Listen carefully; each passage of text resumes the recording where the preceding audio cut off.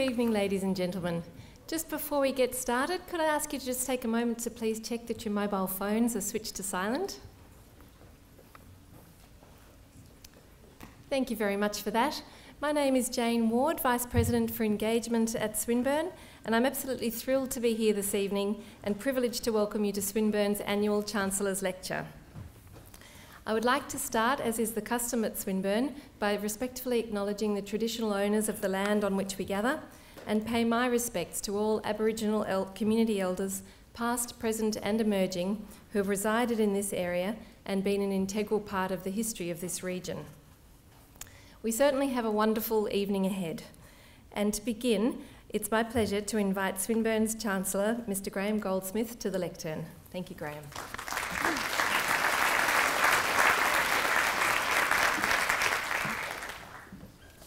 Thank you very much, Jane.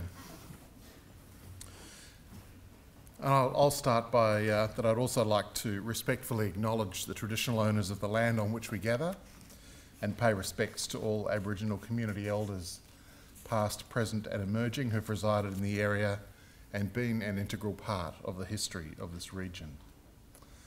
A special welcome this evening to former Chancellor Dr. Bill Scales, AO, Vice-Chancellor Professor Linda Christensen, AO, fellow members of the Swinburne University Council, members of the Swinburne Executive and other distinguished guests. It is certainly my great pleasure to welcome everyone to Swinburne for this year's Chancellor's Lecture. Each year I'm proud to host this important public event, and it's wonderful to see so many people have joined us this evening. I was commenting to Bill earlier, a few years ago we were in a much smaller room over to my left, and this year there are not very many seats in the house at all. Health innovations are at the core of Swinburne's future. In recent years, we have made a concentrated effort to strengthen our study offerings and research initiatives in this important area. We have revamped our Bachelor of Health Sciences alongside the introduction of a Bachelor of Nursing, a Master of Dietetics, Master of Occupational Therapy, Bachelor of Exercise and Sport Science, and we have plans for further health courses. As part of this expansion, we have been developing a health precinct at our Hawthorn campus here, giving students access to state-of-the-art innovations from their very first days of study.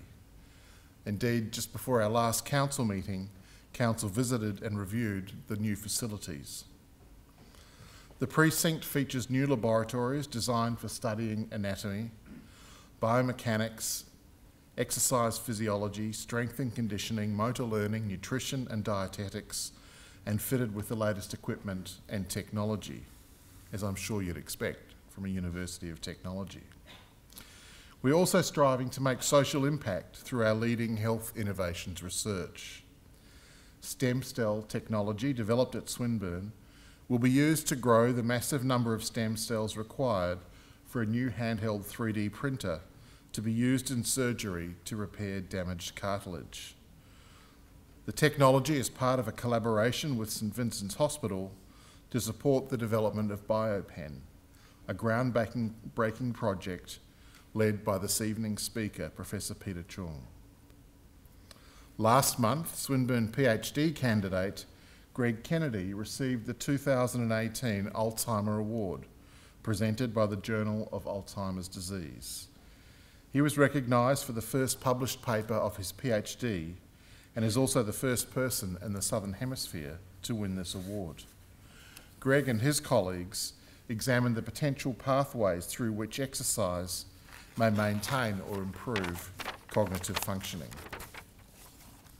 These are just two of Swinburne's more recent accomplishments in the health innovations research space. As we speak, many more of our people are working on their own breakthroughs. And it is philanthropic support and generosity that enables great strides in healthcare that we all depend upon to live healthy, longer lives.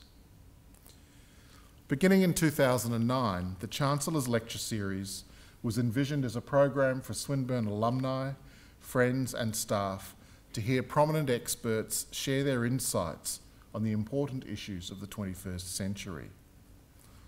Almost a decade on, I'm proud to say this series continues to grow and attract a wide audience of people who are interested to hear from those making a difference in the world. And this brings me to this evening's guest, Professor Peter Choong. Professor Choong is Director of Orthopaedics at St Vincent's Hospital, the Sir Hugh Devine Professor of Surgery, and the head of the Department of Surgery at the University of Melbourne. He also chairs the Bone and Soft Tissue Sarcoma Service at the Peter MacCallum Cancer Centre and is a recent past president of the Australian Orthopaedic Association. As a visionary and pioneer in limb-sparing surgery, Professor Choong's expertise has offered new hope to patients around the world. As mentioned earlier, he is also leading the BioPen musculoskeletal research program at St Vincent's Hospital, Melbourne, which involves Swinburne's biosphere technology. The work is driven by a multidisciplinary approach that brings together a coalition of cell biologists, polymer scientists, metallurgists, and surgeons. It is really a privilege to have Professor Choong here tonight and to gain an insight into the groundbreaking work that he is doing. Please join me in welcoming Professor Peter Choong for a surgeon's journey, innovating cancer care through science, dreams, and hope.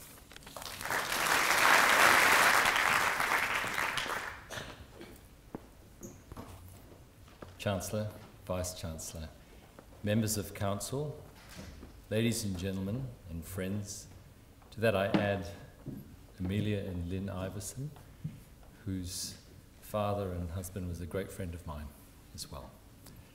Thank you so much for the opportunity of presenting here tonight. It's truly an honour. And when I sit here looking up at all the faces staring down at me, I'm wondering what are people doing on such a lovely night, one of very few that we have in Melbourne in winter. But indeed what I'd like to talk about is really about the journey that I've had to take, some of the steps I had to face, and what a joy it's been in such a journey of discovery that I've had. And who you have before you at the moment, that's my grandfather. And 3 years before he was born, man first took flight over Kitty Hawk. And when he died, he'd crossed the world in a 747. And often when I was small, I would want to ask him that one of my greatest regrets is that I didn't. What was it like to pass through all that? What was it like to begin life at a time when everything, inverted commas, simple, and at the end of your life see all that change? So during his life, our survival increased from 50 at the turn of the last century to about 85, where it sits now. And through that period of time, there were a considerable number of advances. And what was interesting about that is in the first half of it, it was about public health. The things that we could do as a community, discoveries that helped a community survive longer, do better, and enjoy the prospects of a better life. But in the second half of the last century, it was really interesting. If you look at that, they were more targeted at things that people could do individually. Technology was becoming far more common, and it was a driver of many of the different points of progress that we've made.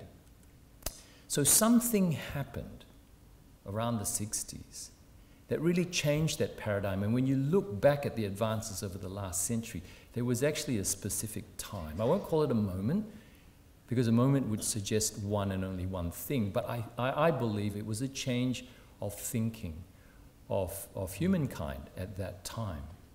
So in looking through the history, and I love following history, I think that has a lot to do with where we've been and where we should go, I'm impressed by the fact that John F. Kennedy said, "We choose to go to the moon." It was a step beyond the thinking of many. We fantasized about that, but an entire country decided to do what was previously thought impossible. And his point, which is very much echoed by researchers of today, was it was a challenge that we simply had to take. It was a challenge that we could not wait for, and it demanded our attention right now. And so, in response to that, 3 months later, I was born. And so my life, certainly to the impressionable period of my life, was influenced tremendously by fantasy, by dreams, by people proposing to do things that at that time we would think was just a play, it was just an idea. Technology would never get us there, it's too far. And yet I was brought up at a time when man first stepped on the moon. Imagine that day, what was going on in our lives. I was brought up with the Space Odyssey 2001, the fantastic journey of miniaturizing something and using that miniature something to solve a problem. How far have we come? So let's get back to the title of what I'm talking about tonight, which is cancer, and my role as a sarcoma surgeon. So every tissue is defined by certain cells. Those types of cells will determine what the organ is. And when something goes wrong and cancer occurs, certain cells lead to the development of very specific type of cancers. And I like to think of an organ like a brick wall. There are the bricks, and they're often just one type, whether they're clinker or yellow brick or whatever you like. And then there's the mortar between the bricks that support the bricks. Carcinomas are the cancers of the bricks. They're the cell type. So you have the lung cancer, the prostate cancer, and the breast cancer. Sarcomas is the area that I deal with. They're the cancers of the mortar. And what it means is that sarcomas can occur everywhere that bricks occur. Everywhere that you have a cell that is supported, you can have a sarcoma. So 200 years ago, John Abernethy, a pathologist, discovered and described for the first time sarcoma. And 50 years after he described it, surgeons were already declaring how dangerous and how malignant this type of cancer was, and how its return was such that it came back with a vengeance. 100 years after that, this man circled in red, Sir Stanford Cade, he was a surgeon. He was also a radiation oncologist. He was a preeminent oncologist at the time who had a focus on sarcoma. And here he is on the steps of the Royal College of Surgeons in Edinburgh, about to open their annual scientific meeting. His words are in reference to sarcoma. If you don't amputate, they die. Amputate and they still die. So let's just close this meeting with a prayer. The modern perspective of sarcoma is it's rare. Only 2 to 4 per 100,000 people will get a sarcoma. A GP might see 1 in a lifetime. A specialist orthopedic surgeon might see at most 4 or 5 in a lifetime. I might see 3 or 4 a week as they channel into what we see now as a multidisciplinary specialist-based practice of sarcoma. If you look at breast cancer, 1 in 8 to 10 women, prostate cancer, 1 in 8 to 10 men, it means that it's 10,000 times less common, and yet it is one of the most common pediatric cancers, accounting for up to 1/5 with a mortality of 50%. Its per capita lifetime cost is the 6th highest for Australia, equivalent to colorectal and breast cancer combined. And we look at the burden of disease, up to 17 life years are lost per person with sarcoma. So where did my journey begin? I was a registrar at St Vincent's Hospital, that is a trainee, at a time when we were servicing the Peter MacCallum Cancer Centre as the orthopaedic department who looked after bone and soft tissue tumours. And there were 2 particular cases that are at the origin of where my journey began. One was a gentleman who had a cancer in his neck, in the cervical, in the vertebra, and the other one was another gentleman who had a cancer of his arm.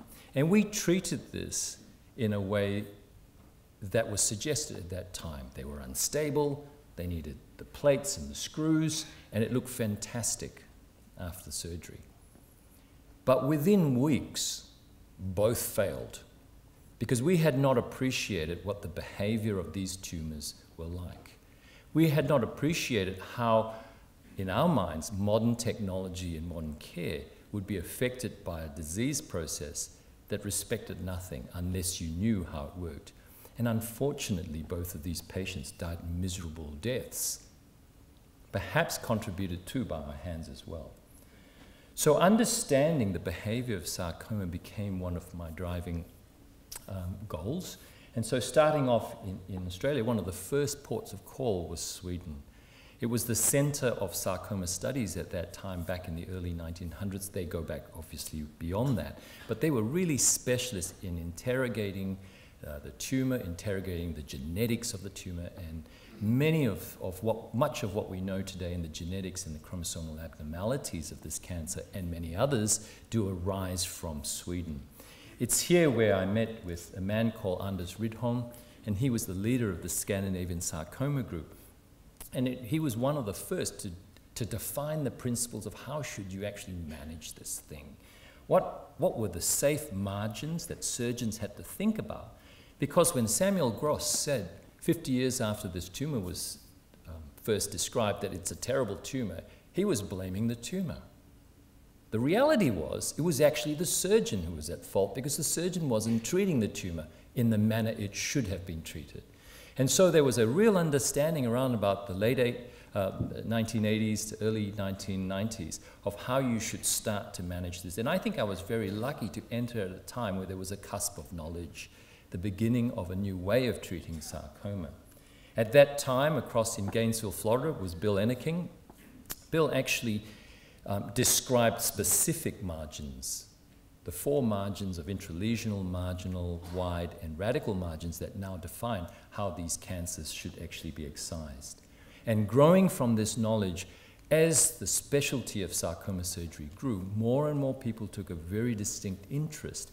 And in fact, it's our colleagues just across the straits in Japan who spent a lot of time interrogating tissue to find out what equivalent distance away from the tumor do specific tissues bring. So for example, if you have a very fine gossamer around the tumor, what is it equivalent to if you kept that gossamer around, that veil of tissue around the tumor? What if it was bone that was between you and the tumor? What if it was cartilage? And so they were able to say this is equivalent to 1 centimeter, 2 centimeters, 5 centimeters. And we know that there is a rule that you should be no closer than the equivalent of about 3 centimeters from a tumor that you resect. So that has been incredibly helpful for surgeons who have to play with the anatomy and know at what point do you resect the tumor. These are some of the fellows who've worked with me over the last 2 decades. So they described where the lining of the bone is equivalent to 3 or 5, and if you see tumors such as on your right-hand side with the arrows, how you might attempt to resect that. The luster of a shiny, what we call a fascia or a coating, signifies a much thicker barrier of soft tissue, and that might be equivalent to 2 centimeters, for example. And so between the thin and the thick barriers, the science of margins was understood, and today is at the basis of the types of surgery that we do. So after a year in Sweden, I then journeyed to the Mayo Clinic, where there was a completely different brand of oncology being practiced at that time. In the United States, the Mayo was one of perhaps 4 different sites that was said to be the Fons et Origo, the start of sarcoma care and the description of that. I was extremely lucky. It was the Mayo Clinic that started this group, the International Society of Limb Salvage, which was to study the research, academia, and science of how you manage tumors, how you look to reconstruct them, repair them, at what points do you bring radiotherapy and chemotherapy, so on and so forth. And it's really interesting that there are some people in this picture taken in the mid-80s who I see today, and every now and then I'll flick it up just to taunt them, I think. But this is the Mayo group whom I worked with when I got there, and this gentleman in the black and white to the top here was David Darlene, who wrote the Darlene's Text of Bone Tumors, and that gentleman in black and white was Jack Ivans, who was the original leader of that group.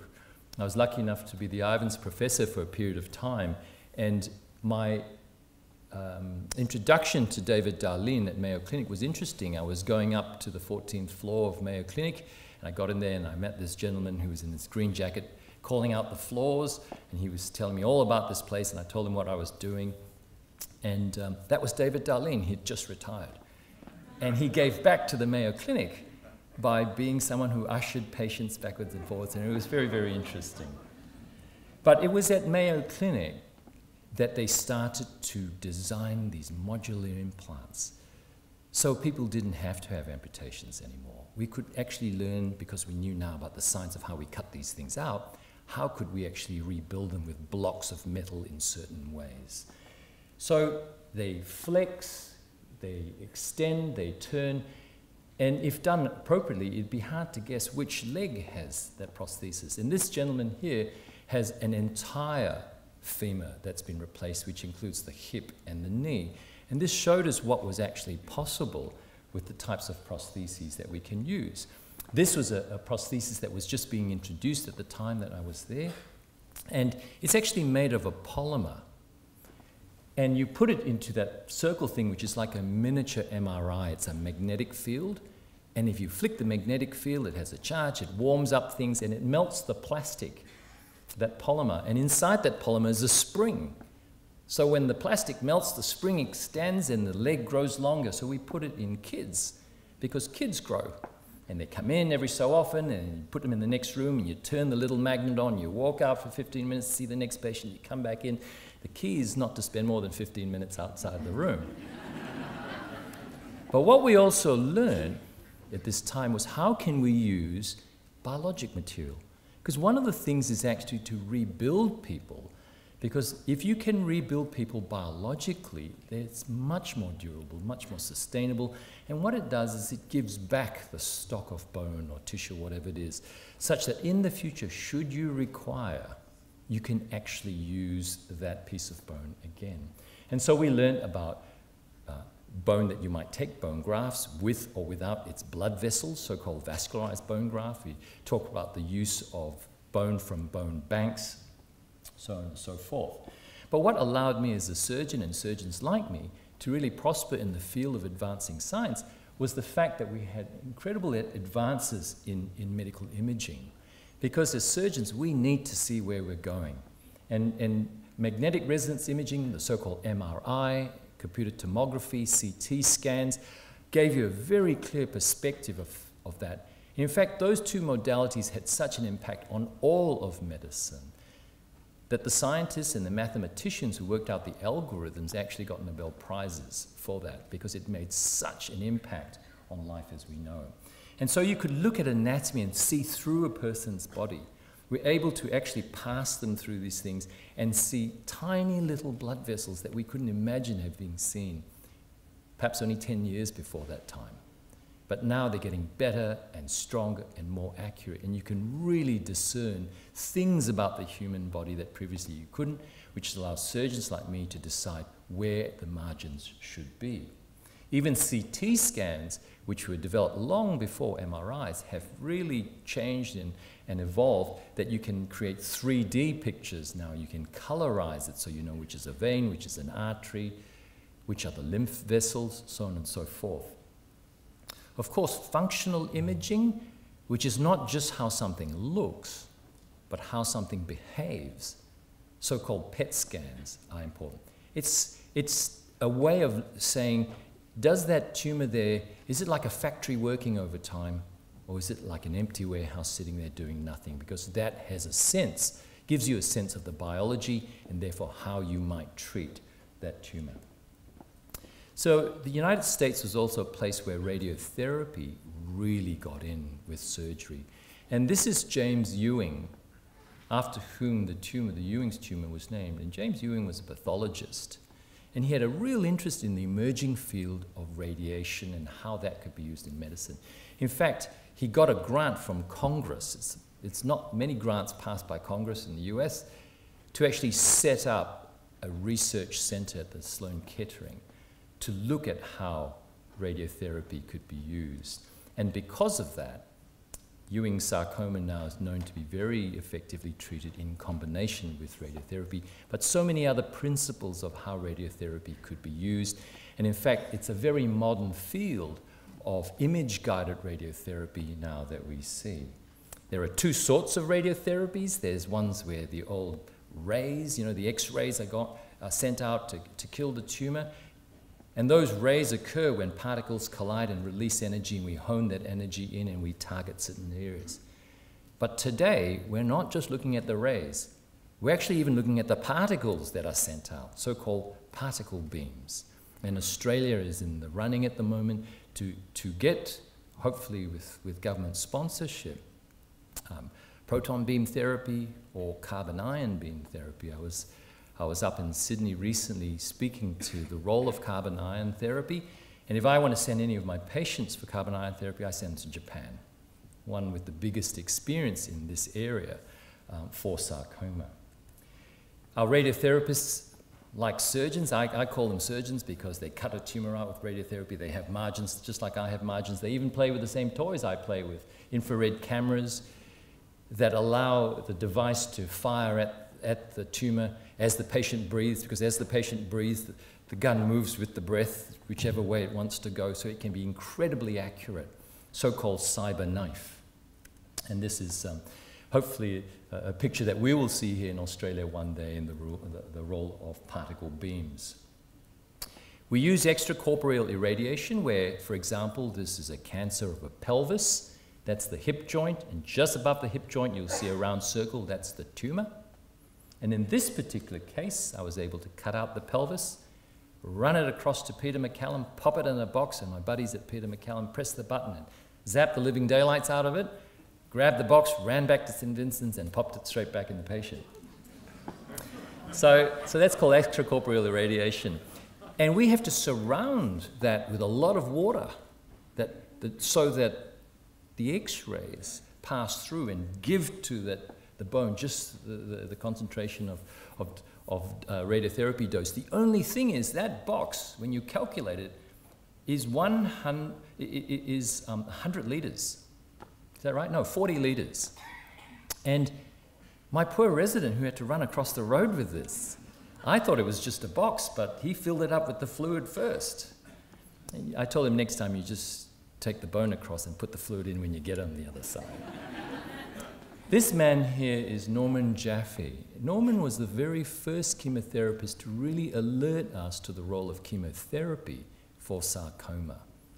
And how it came about in one particular case that he latched onto was there was a family whose son got an osteosarcoma of the leg, and they were not prepared to have treatment which was de rigueur at that time, which was amputation. They wanted that leg to be saved. So it would take 6 weeks for an implant to be built to replace that leg. So they thought, well, we need to do something. So they gave this patient methotrexate, at that time very successful in gynecological cancers. And then when they cut the tumor out 6 weeks later to replace it with this implant, they discovered that there was over 90% necrosis or death of the tumor. And that was how serendipity brought together osteosarcoma and chemotherapy. And so studies were conducted by Norman Jaffe looking at people with metastatic disease, that is when it's spread, really end-of-life situations. And to his surprise, he was able to get patients into remission or demonstrate a response. And soon after him, Lucius Sinks conducted the first randomized controlled trial comparing the treatment of osteosarcoma, surgery alone or surgery with chemotherapy, and in this case, this drug called adriamycin, and demonstrated a doubling of the survival rate, and then the rest is history. So chemotherapy is so much part of what we do today for sarcoma. But there remains ongoing challenges, although we feel we've reached a limit, and we haven't been able to bump past about 75–80% in 5 years survival. We've reached that plateau. it was very low. When I was a medical student finishing studies in the early 80s, it was a 15% 5-year survival for osteosarcoma. We sit at about 80% now. Very few cancers that were absolutely fatal and vicious could be said to improve to that degree. And it really is a testament to the team approach that we have. So we have challenges in how we deal with the poorly responsive tumors, to patients where they come back, to older patients who cannot tolerate standard dose of chemotherapy. Because they can't tolerate it, we drop the dose. When you drop the dose, it's less effective. When it's less effective, but they still get sick. They still suffer the morbidity of that. And finally, soft tissue sarcoma is not that responsive to chemotherapy. And yet they're there, and we have to do something about it. So, like with everything else, our technology has allowed us to explore cells. It has allowed us to understand how cells behave, the mechanisms. And management of cancer has now gone from the machines to the molecules. As a surgeon now, I'm not just operating with machines to put implants in. I have to operate at the cellular level, at the subcellular level, and I'm part of teams that look at managing these cancers now through the genetic manipulation of the tumor. So we look at manipulating the gene, which is part of a very, very long molecule called the DNA, and the DNA is packaged quite carefully in each cell. But because the DNA is called a chromosome, because it's so special, we make another one of it. So there's a pair of them around. So if one goes bung, there's the other side. And we have a set of chromosomes tucked right at the center of the cell in the nucleus, the most protected area. And understanding how that works has become the challenge for so many, both in fundamental science as well as clinical science. So in my world of sarcoma, the signature of sarcoma is that we have translocations. One part of a chromosome swaps with another chromosome. So you have chromosome A being part of B and B being part of A. And what happens when you want to do something with the chromosome is you create a message off the DNA. That message is then translated by a little translator that sticks on the message and it runs down. We call that a ribosome. And once it translates it, it spits out a protein which is the product of that message. But because the protein was made from a message that is from 2 different chromosomes rather than 1, it's a bit garbled. Sometimes it's not just garbled, it actually signals the wrong protein to be made. And as such, you have biological actions that are a bit aberrant. Abnormal cell growth, cells that multiply, and cells that don't die. And that's all cancer is, something that continues to multiply and takes up the space that is not its to have, and starves other organs out of normal function. What we find, though, is that for the sarcomas, there are so many unique translocations, and unique so much so that we are able to diagnose the tumor from the translocation we identify. We're able to say which genes cause it, and we know that certain genes are associated with certain prognosis. So now we can say, depending on what gene is out, what your prognosis is, and we can talk more purposefully with our patients. We know which genes produce what protein. We know the mechanism of how that abnormality is occurring within the cell. And if you know the mechanism of how things go wrong, perhaps that's the first clue of how we can battle and tackle that. And in fact, what we've found is that there's so many different signals that occur when abnormal proteins get exposed to the antennae that stick out of our cell. That's the cell membrane. All these antennae stick out. Let's call them receptors, and each is powered by a different chemical system. And some of these chemical systems we know about. We know what blocks them. We know what causes them to express themselves more. So if you know which part of the protein sits on which antenna, you might just go dismantle that antenna. And in fact, that's what is starting to happen. Here is an example of a sarcoma that I might have to deal with. A long name, dermatofibroma sarcoma protuberans, but because I'm an orthopedic surgeon, we call it DFSP. It is an abnormality in a translocation between one type of tissue called collagen and another factor called PDGF. And when the two get together, you have unrestricted growth. What we know is that the product of that is driven by a system by the name tyrosine kinase. But we also know that we've got products that can block the action of tyrosine kinase. So we try that, and it's absolutely amazing. This is one of the different cancers where the drug called Gleevec has had a substantial effect. So this is an unfortunate lady who came from Asia to see us with this huge lump growing out of her head. She'd had it for many, many years, treated by surgery, treated by radiotherapy, she'd been given chemotherapy. And what you're looking at there is her skull. They'd burnt away all the skin, and this big knob sitting there. And the only way to treat this, really, up until then, was to actually take her entire top of her head off. Not compatible with life. So at that time, we realized that this thing called Gleevec that can block the type of mechanism that drives this tumor. And you can see in a very short number of months the disappearance of that. And up to 3 years before we lost contact with her overseas, she maintained a disease-free state, demonstrating the power of understanding the molecular nature of our diseases. So with all that, sooner or later the fun's over. I've got to get back to Melbourne.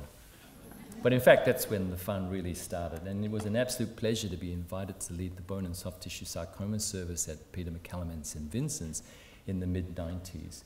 And very soon we were able to build together a multidisciplinary team that is actually the way cancer should be treated today. Not by one person, not by one specialist, but by groups of specialists and experts who can give a distilled wisdom and eke out every last bit of expertise we can have to produce the best outcome.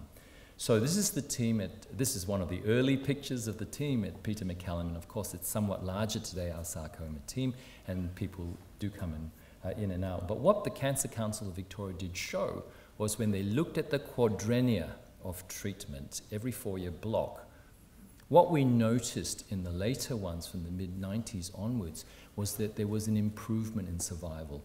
At that time, may I say, surgery hadn't changed, radiotherapy hadn't changed, and chemotherapy hadn't changed. What had changed was the way we did it. It was the groupthink. It was the debates. It was the distilled wisdom that was coming out. And that, we believe, and it's certainly shown today, was how it worked. But being an orthopedic surgeon, we were able to capitalize on changing technology. And I use robots, for example, not robots, a computer-guided surgery. It's like flying a plane when I do joint replacement, whether it's for the hip or the knee, so on and so forth. You get your alignment rather than the rule of thumb, yeah, we're kind of straight. We actually use infrared markers in surgery to give the level of accuracy. And leveraging that in my other life, which is as a cancer surgeon, we're able to use this to pinpoint target cancers in bone for biopsy, for burning with electrical probes, and also for marking out the boundaries for accurate surgery. We now even bring CT scanners into surgery and scan people on the operating table and use that information, pump it into a computer that then guides me real time as to how I might do surgery on these bony tumors. Here's an example of a pelvic tumor, a young boy with a pelvic tumor that I was able to resect very accurately in a very, very difficult and challenging area of his pelvis and get through and remove that tumor without damaging structures, all with the use of computer guidance. And the next big disruptor, as it were, and we all know it, it's 3D printing. So resecting things obviously invites the question, so what's next? How do you fill the gap? Well, 3D printing has provided us a solution in that. And for those who don't know, 3D printing is about telling the computer, I want you to build a pattern like my hand. And you print it layer by layer until you give it that 3D that makes up an accurate copy of my hand, or in this case, part of a turbine.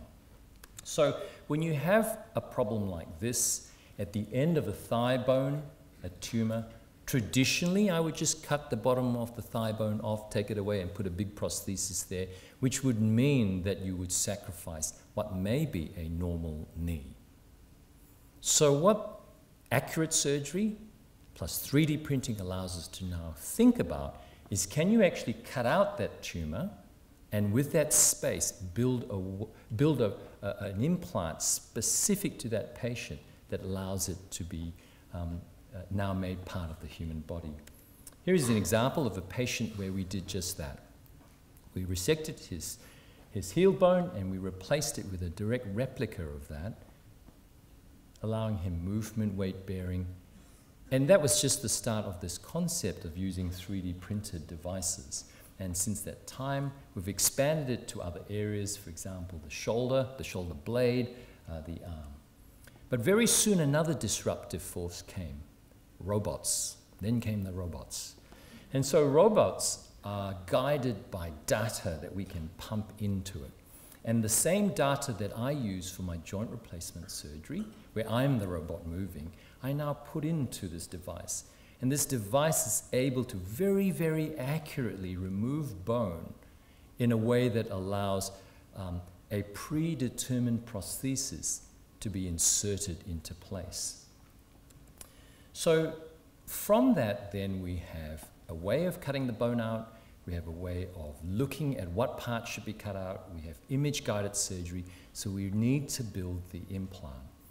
And it really, Australia is really at the forefront of that. So partnering with the colleagues at RMIT, where they have the Advanced Manufacturing Precinct, one of Australia's premier sites for the research into 3D printing, we will be able to come up with ideas of building bone that aren't just metal blocks, but behave like bone, has the same physical characteristics as bone, and because it's so much like bone, the real bone doesn't know it yet, but that metal block sitting there is actually metal, not bone. And because of that, it interacts with the metal in a way that is very, very similar to how it might interact with bone graft. So putting it all together, that gave rise to this concept of just in time. So if someone, for example, has a tumor in bone, you can scan that, you can get all that information which allows us to think, well, where should we make the cuts that spares that joint? We then input that information into a robot, and we use the robot to help us very, very accurately cut out that tumor. At the same time, the robot is acquiring information about what it's doing, and it would send that information together with information about the actual piece that was excised, scanned, and placed back into a computer that then generates the sorts of product that absolutely resembles the same characteristics of that part of the bone that you removed. That is then pumped into a printer, and using very special laser techniques, 3D prints up the type of product that you could then put in. And we call it just in time because that's the aspiration. As I operate here, information is then being passed to the room next door to produce this. And what that's done is it's really driven an entire industry around the logistics of how could you actually achieve that. And as a group, we were able to be successful at a cooperative research centre and be funded to look at this over the next 7 years. But I guess for me, as a cancer surgeon, removing people's limbs is a huge emotional challenge for my patients. Trying to find an appropriate solution for them is my challenge.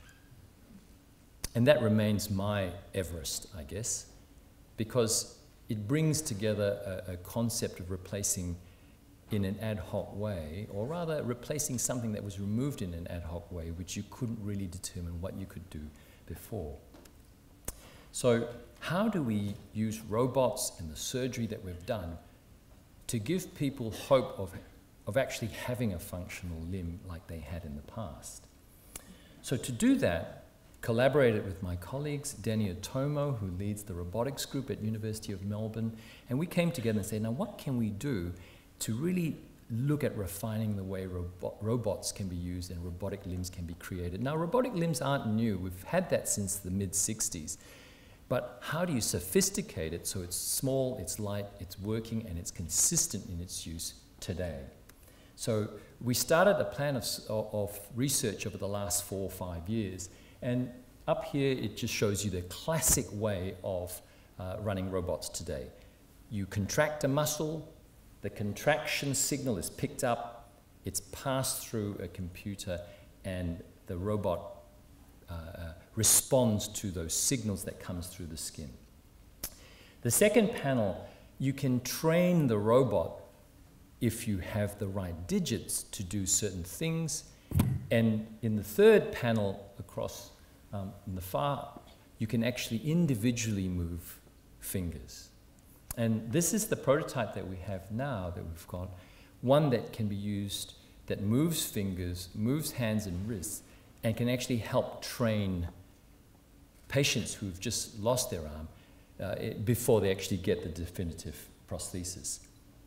But the challenge I put to the team was this, and this is the whole team. Wouldn't it be interesting to overcome the problems of today's robotic limbs, which are, Australia's a hot place. It gets pretty sweaty when you put one of those things on. And when you have sweaty skin, the transmission of the signal is very bad. So sometimes you want to open, you close, and when you want to close, you open, and sometimes nothing works at all. So how do we make that better? And so one of the dreams was, perhaps we can tissue engineer connections between robots and the human body. Let's tissue engineer skeletal muscle. Let's guide the nerves to regenerate back to those tissue engineered skeletal muscles. Let's create the junctions between those nerves and the skeletal muscle, and perhaps by the intent of the existing apparatus that exists, fire off that tissue engineered muscle that then talks to the robot and at the same time receives impulses back from the robot that can be sent back to the brain. So that really is the challenge that we're now moving into in our robotic limb work. So that's Rob Capser and Anita Quigley, and they were one of the first to look at tissue engineering skeletal muscle. And so we teamed up with them to have a look at how can you actually take this forward. This is Catherine Ngan. She's our PhD student. She's a surgical resident of mine. And her challenge was to come up with the modern use of biomaterials and 3D printing to actually create skeletal muscle, which she has done with great success over the last 2 to 3 years. That's Bill Zhang. He's my orthopedic registrar, and I said to him, Bill, you know, we need to get a connection between the nerves and this stuff. How about you go find me some neuromuscular junctions? And so he spent his PhD looking for ways of creating the connection between nerves and muscles and found it. And he worked out models in which this might actually occur. So I said, let's create a model that people can understand, Bill.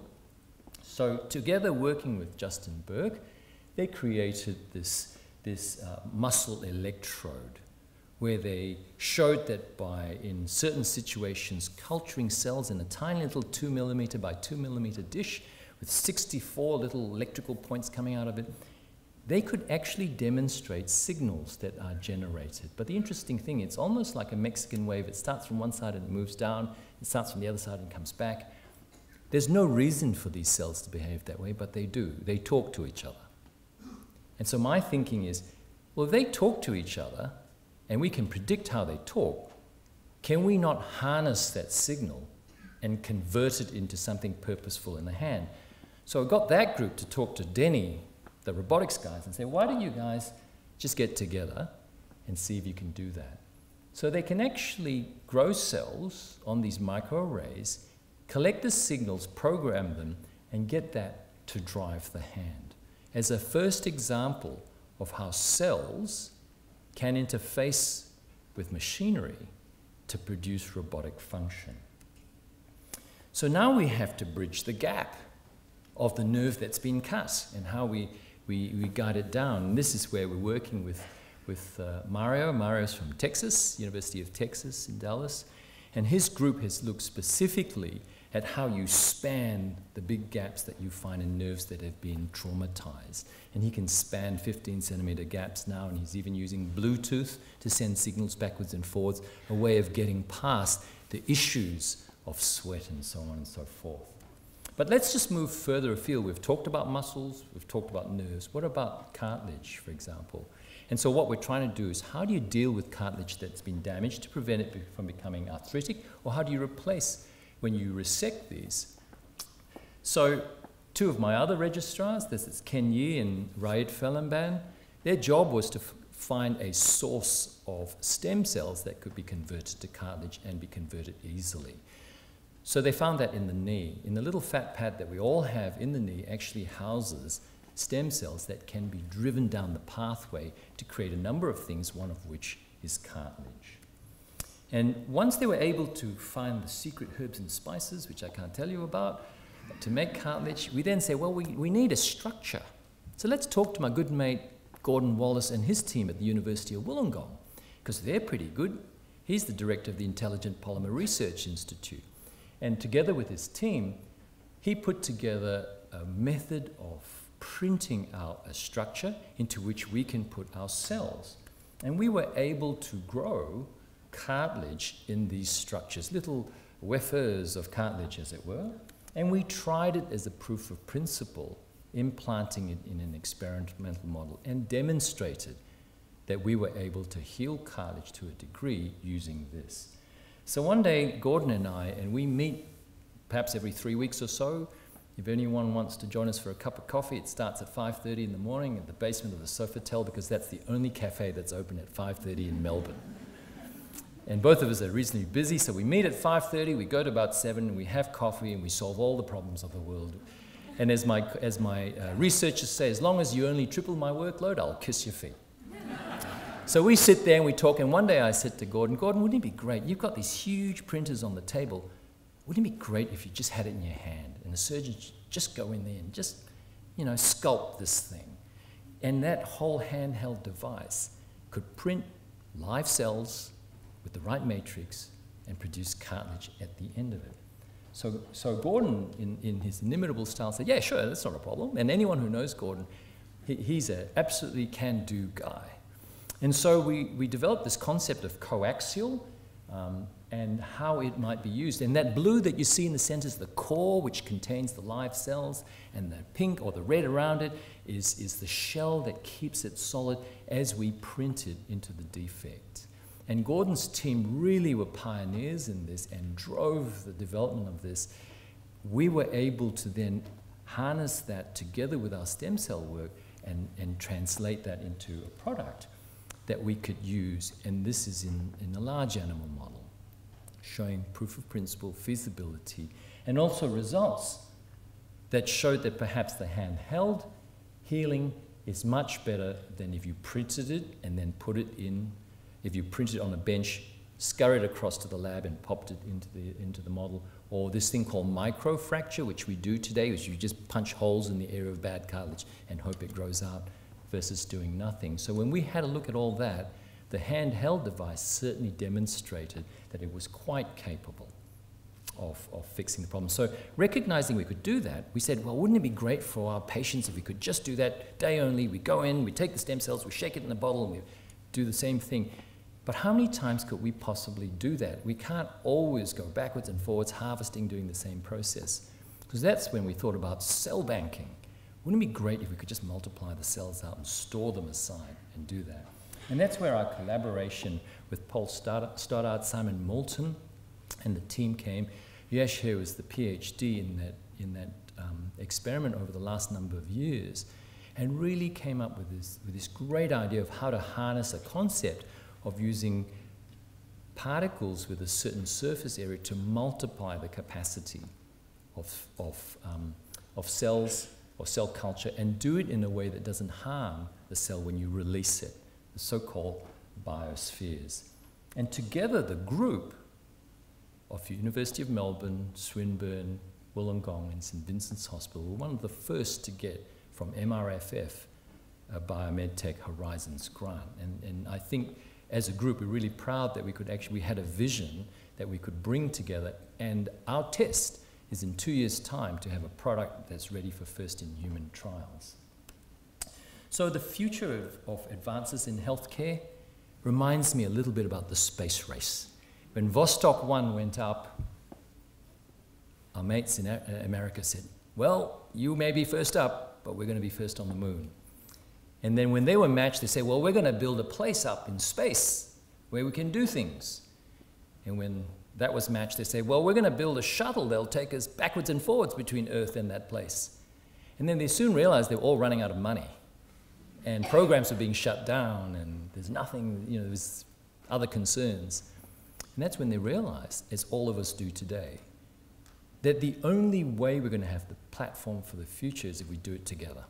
And so the International Space Station really resembles that collaboration of all interested parties building their part of the space station, and we bring it together in one site.